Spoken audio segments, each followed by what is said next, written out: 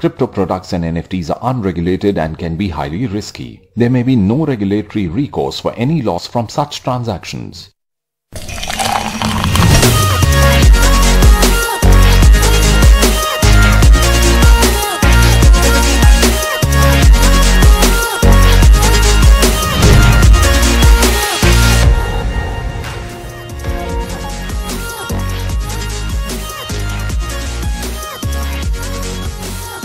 When it comes to crypto regulation, there's a lot happening around the globe. I mean, in UK we have consultation paper out, then EU has MiCA, and on the other hand President Biden has also signed executive orders in the past, and India can definitely pick some hints, and that is what we're going to discuss with our guests in today's episode. This is Coffee and Crypto. I'm Arun Singh, a very warm welcome. We'll start the show with big stories of the week. Ethereum's 10th shadow of fork or a test is live. Ethereum is continuously running tests ahead of the merge. We explained its shift from mainnet to beacon chain in one of the previous episodes as well, which is being called the merge. This will shift the network from using the energy-intensive proof of work protocol to proof of stake. They'll continue to run mainnet shadow forks until the merge. Moving on to the next story, for the second consecutive month, the Federal Reserve raised US interest rates by 0.75%. This as an effort to combat inflation. This follows a similar hike in June and could keep pressure on markets, including cryptocurrencies like Bitcoin, Ethereum, etc. Moving on to the next story, while investing heavily on Metaverse, Facebook's parent company Meta Platforms Inc. has issued a gloomy forecast after recording its first ever quarterly drop in revenue. Its Reality Labs unit, responsible for developing metaverse-oriented technology like the VR headsets, reported sales of $452 million, down from $695 million in the first quarter.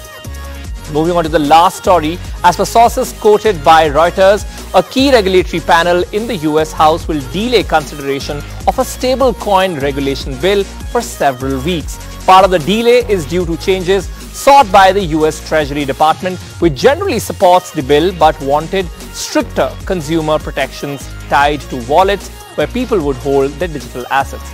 Now, what is happening in the other parts of the world when it comes to crypto regulation? Let's give you an explainer on our coffee wall. Let's go.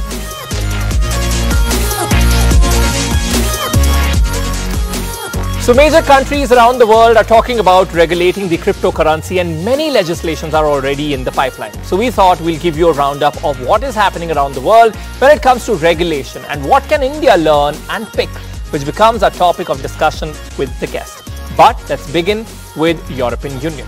On 30th of June, the European Parliament agreed upon a new law to regulate cryptocurrencies, the Markets in Crypto Assets Law, that's MiCA. With this, EU will bring crypto asset issuers and crypto asset service providers under a regulatory framework for the first time. Remember, the bill's still not law. The main features of the law have been agreed to in principle by lead negotiators, but they have yet to publish a full text. Once the text is available, governments and lawmakers at the European Parliament will have to make sure the demands were met. That will happen through a series of votes, and under the new rules, stablecoins like Tether and Circle's USDC will be required to maintain ample reserves to meet redemption requests in the event of mass withdrawals. Now, UK. A consultation paper is published this Thursday, and the UK Law Commission, a statutory independent body tasked with reviewing and updating the law, wants to extend the country's property rules to cover crypto and non-fungible tokens, and several enthusiasts are happy about it. The Commission steers clear of cryptocurrencies that function simply as means of payment. Remember, here in India as well, a lot of investors and enthusiasts have also been pointing out similar sort of point that, we don't want it as a mean of payment, but classify it as an asset class. But now, coming back to this story, it focuses on working on the trade value of the digital asset. So UK Law Commission sees crypto as a new type of property. Parliamentarians in UK are also planning to introduce rules for using stable coins. The rules are part of a long-awaited financial services and markets bill, which is aimed at strengthening the UK financial system post-Brexit.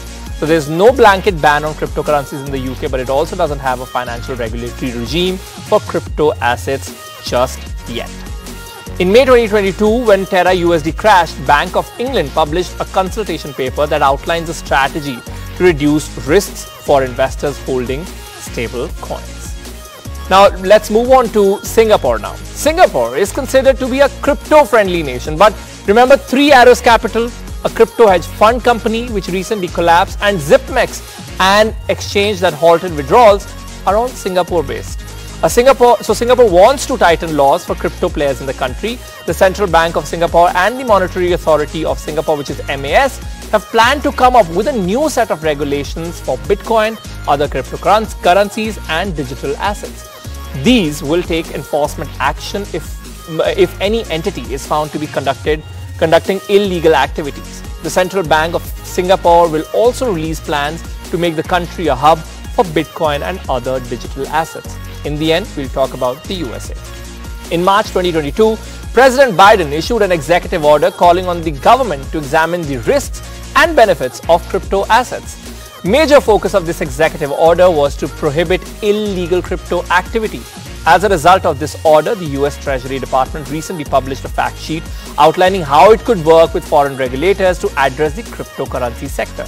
However, legislation being drafted by Democratic and Republican leaders of the US House Financial Services Committee will not be considered by the panel until September, and this is what Reuters sources have confirmed, and I also told you this in today's big stories as well. So consideration of a stablecoin regulation bill is delayed for several weeks. So we'll now get into a discussion which we have our guests with us. We have Preeti Khurana and Ajit Khurana. Preeti Khurana is Director of Advocacy and Regulation Clear. Ajit Khurana, founder of Reflexical. A very warm welcome to both of you. Mr. Ajit Khurana, I would begin with you. You know, you've heard all these countries doing several different things. What can we pick as a nation, as India is also on a similar path? So as a nation, we have to decide the country's priorities. We have a law called FEMA, which governs how currency is moved abroad. So to try to mimic a country like Singapore or USA, which actually has relatively free flow of its currency across its border, will not work for us.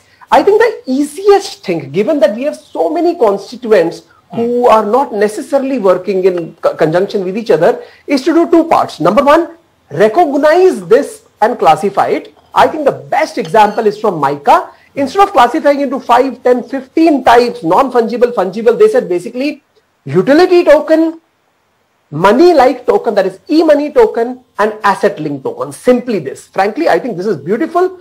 All clarification comes in. Second thing to do is that instead of waiting for an almighty law to come which the parliament will enact, let us look at the existing laws such as the RBI Act, SEBI Act, PMLA, FEMA, and other such. Maybe Income Tax Act has already been done, and just get them to recognize the existence of crypto. Once you do this, we are on the path to being at par with some of the best regulations around the world. Sure. And Preeti, you know, we've of course listed all these regulations which are in a process in other countries. Are there any India-specific regulations, as few have been pointed by Mr. Khurana here, are there any India-specific regulations that you think we immediately need to work on? So even though, you know, now the Income Tax Act has a mention of virtual digital assets, yet it's not clear enough. So, you know, firstly, there has been a lot of confusion whether this gives it legal standing or not. I think all of that needs to be sorted. RBI's discussion paper, which is, you know, being talked about, it's not there yet. Essentially, whatever law they've put together, it is, you know, it has several gray areas. So I think on an immediate basis, perhaps in the current financial year, they need to clarify a lot of things, precisely in the sense of how to estimate the cost of acquisition, for example. So it's not very clear what exactly constitutes cost of acquisition, what all could be included, and let's not wait for, you know, things to go to courts and then, you know, wait for jurisprudence and all of these things to come through for us to develop an understanding of what these things are. Then essentially, if you look at the US and UK laws so far, they've decided to treat these as capital assets. So there is capital gains, there's benefit of setting off losses. So, you know, things have been made super simple and they've been clarified precisely in the law. I think that's the first thing. So I'm hoping in the next budget, which is not so far away, they would have started preparation. So it would be a good idea to, look at all of these gray areas. I was just going to ask you, what can we pick from these countries? Of course, you mentioned one thing, which is capital gains, how these countries are also counting it under capital gains. If there's any other point you think that we can pick from other countries and which can suit our needs here as well.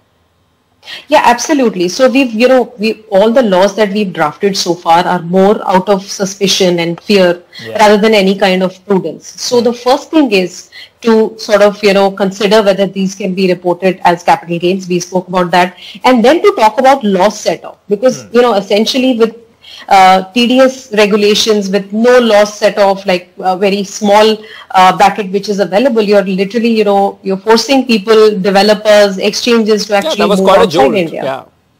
So I think all of these need to be looked at, and essentially on GST. So, people are concerned whether GST is going to come through. There have been talks about what rate to apply. It could be 18%, it could be 28%. And then there's so much confusion around when is it coming and how is it going to impact us. So I think all of that clarity needs to emerge, and now that they've said that you can calculate, exchanges have to do these complicated compliance, they need to convert into primary VDAs, but you may not have enough data around all of this. I mean, in the sense that we are now so tech savvy, we've seen how digital payments evolved because there was so much better regulation. Right. So instead of fear, if they decide to look at prudence, if they so they picked up a lot of our tax laws from the UK law itself, which is actually far more clearer. The definitions are spelled out in a much better fashion. I think it sort of needs a relook, and I'm hoping in the next 6 months something comes through. Ajit, I mean, we've listed different countries here. Which country would you think is the most crypto friendly?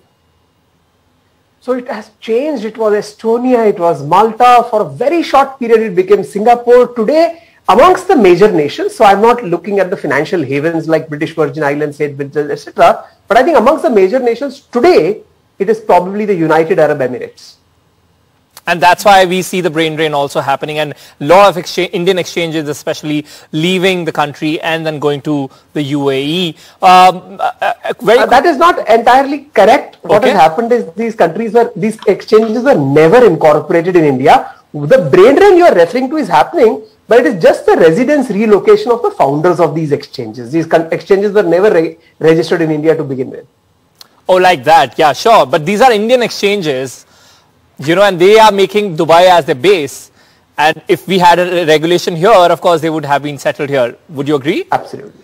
Yes, I agree. In fact, I think that other than your theme, which is which countries can India learn from, India should also learn from India. Namely, classify this at anything, let's say an asset, and then learn how you are regulating other assets in India and apply the same rules here. I think that is a great easy point to start.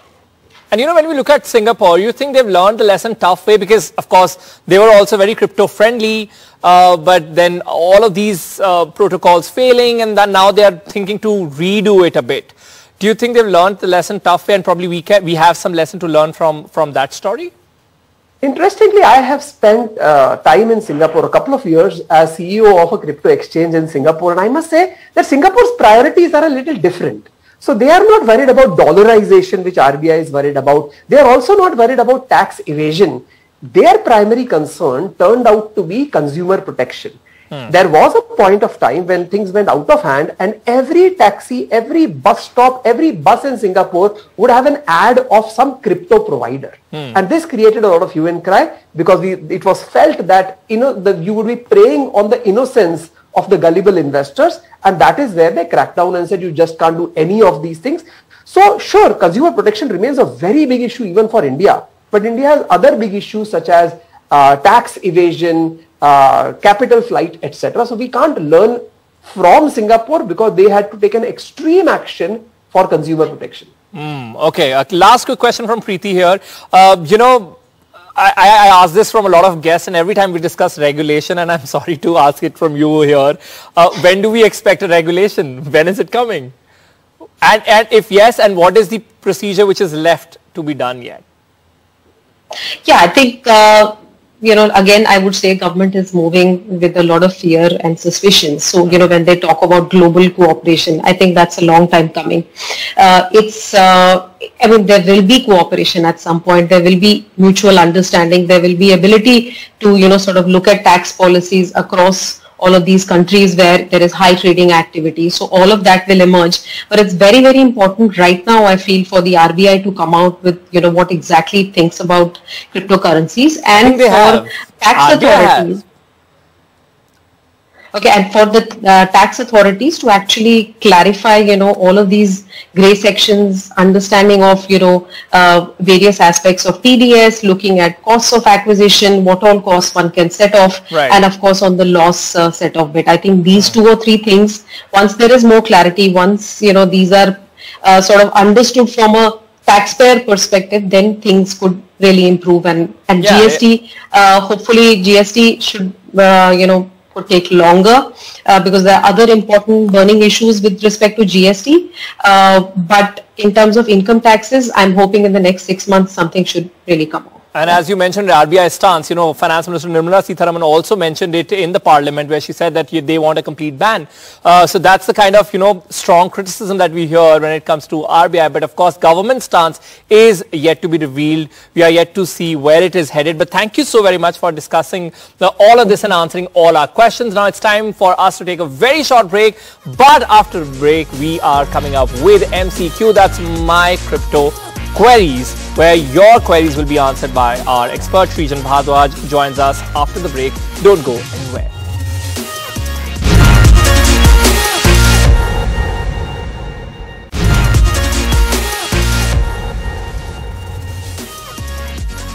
Hi, you're watching Coffee and Crypto. I'm Arun Singh, and now it's time for MCQ. That's My Crypto Queries, where your crypto queries are answered by an expert. We have with us Srijan Bhardwaj, serial entrepreneur. Very warm welcome, Srijan. We have Aditya's questions right up at top. When will Shiba Inu's rate will increase?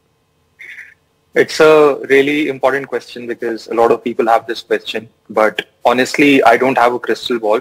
And you have to understand that Shiba Inu is a meme coin. Meme coins have had their trend that was primarily influenced by Dogecoin, which was popularized a lot by Elon Musk. Now, it could be a black swan event, like a one-time occurrence that just happened, or maybe it could happen in the future. But I have very limited expectations of Shiba Inu's price going up, not at least until the next couple of years. Okay, Shaviz is asking, Pi Network, real or fake? I would say Pi Network, as from my understanding, is not entirely fake, but it's not entirely real. Because and I would also like you to give a little introduction about Pi Network. Of course, they're popular for the mobile mining thing. If you can give a brief introduction to them. Yeah. So Pi Network, like you said, is a popular cryptocurrency. What they say is that you can mine our cryptocurrency from your mobile. So instead of mining through your laptop or your computer, you can mine it through your mobile, and it uses a lot of affiliate marketing and multi-level marketing, which means I get referral bonus as well. Now, the thing is that Pi Network has been existing since the last couple of years, and people have been accumulating a lot of Pi coins from mining, but the cryptocurrency has not yet been launched on any exchange. From my understanding, if 1 million people have already accumulated a lot of Pi coins, as soon as it goes up, people are going to dump because people have legit invested their hard-earned money, and it uses a lot of computing power of your mobile device as well. So you see it with suspicion? Yeah, I see it as extremely risky and something I would never do because 1, it's not live yet. 2, I would not want to accumulate of something that is not live yet and which already has a lot of built-in sell pressure. Sure. The next question, how is a graphic card related to crypto mining? So initially, when we were having the mining part of crypto, we were simply able to use it with any regular computer. But later on, as the mining became more and more difficult, we had to bring in graphic cards and GPUs because they have more cores as compared to a regular CPU. And this is why graphic cards became popular, because they can be used for computing the hash and solving these complex mathematical puzzles. And at the same time, they can be used to process all this huge amount of calculations that have to be done in a short span of time. Sahila is asking, why is India lacking behind in blockchain research? And my subsequent question to that would be, would you agree? And if yes, then of course answer his question. I would agree. I would say it's three-way. One, the Indian people think of crypto as a get-rich-quick scheme. We have to first understand that it's not a get-rich-quick scheme. It's like a technology, just like any other technology. So it will have its own diffusion of innovation, which means it will have its own S-curve for any technology that comes. Secondly, India is not able to get good research because the government has not been very clear on the crypto laws yet. The government has taxed crypto, but the framework or any kind of law policy is not clear. So a lot of people who want to start research are held back by this because they don't want to invest their time and effort into something which tomorrow might get banned. And thirdly, it's because somewhere we seek a lot of security before diving into something. We want the confirmation from the West world, and then we tend to pick up something. So I think in that sense, we are a little bit behind, because now slowly we are seeing Westerners going for the research, going for all of these jobs and all the academians. So we might pick it up in a couple of years.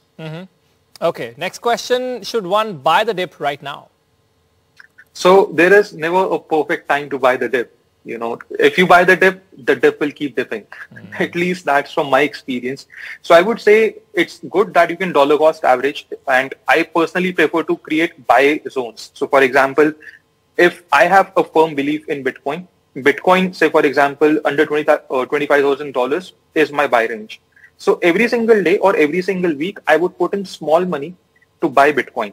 And this is how I would dollar cost average. I would spread out that money throughout the year so that I don't run out of my capital. And at the same time, I can guess the best price of the week.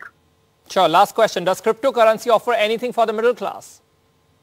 Yeah, I think cryptocurrency offers three major things for the middle class. One, it offers the education. Because of cryptocurrencies, a lot of people have started taking interest in finance. So a lot of people have started understanding how money works, and they have started educating themselves about different instruments of finance as well. So education is the first. Secondly is the jobs that it is creating, the startups it is creating, the freelancers coming in. So it's a huge industry that is booming. And third, it gives people a lot of entertainment. So I think of cryptocurrency as, you know, if you remember the famous dialogue, entertainment. So even if the first two E's are not being met, it has the entertainment for sure. Sure. Thank you so very much, Srijan, for talking to us. And now we'll move on to our last segment, which is again a conversation, and it's about zero fee trading. So I read about this, that CoinSwitch has come up with zero fee trading, and I was really curious to know what exactly it is. And for that, we have someone from CoinSwitch. We have Parth Chaturvedi with us, lead crypto ecosystem at CoinSwitch.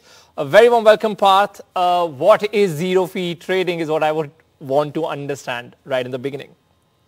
Thank you, Arun, for having me. So what we've done is basically have a monsoon bonanza of sorts for our users. So we are offering zero commissions for all trades on Bitcoin during the festival period. This zero fee will be applicable across different order types that are available on the platform, like instant orders or limit orders or even SIPs. Basically, we want people to trade and invest in Bitcoin during these times of fear, uncertainty, and what's the term of this offer? What's the term of this offer? It's called zero trading fee, like zero festival. No, I meant the time span of it. I mean, what are the months you're running it in? There must be a time period to it. So as of now, we haven't decided on the end time. It is on for now. We will, depending on how it proceeds, we will decide on deciding the end time. And why only Bitcoin? So Bitcoin is sort of like a bellwether asset for the entire cryptocurrency market, and basically it has almost 40% of market cap, more or less. And that's why we want to reach this. We want it to be able to reach to the maximum amount of user base. And a lot of user base holds Bitcoin. And if I may ask, what is CoinSwitch trying to achieve with this?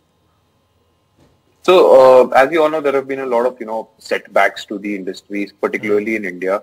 Globally, we are seeing a sell-off in risk-on assets, and crypto has also fallen off a lot. Particular to India, there has been a fall in volume after the TDS impact, and we wanted to pass on some of the relief to our users. So TDS impact of every sell order will probably feel a little less painful now. The zero trading fee will ensure easy entry and exit orders for our users. Great. Thank you so very much, Parth, for talking to us on this, and all the best. Because every time, you hear zero fee, of course, your eyes shine and pop out as well. That's what happened with me. So I really wanted to understand what it really entails. Thank you so very much. If you were on the sidelines waiting to buy Bitcoin, now's the time. Okay. We hear you. Thank you so very much, Parth. So with this, we've come to an end of this show, but we'll be back next Friday at 6:30 p.m. I'm Arun saying it's goodbye from my side. Bye.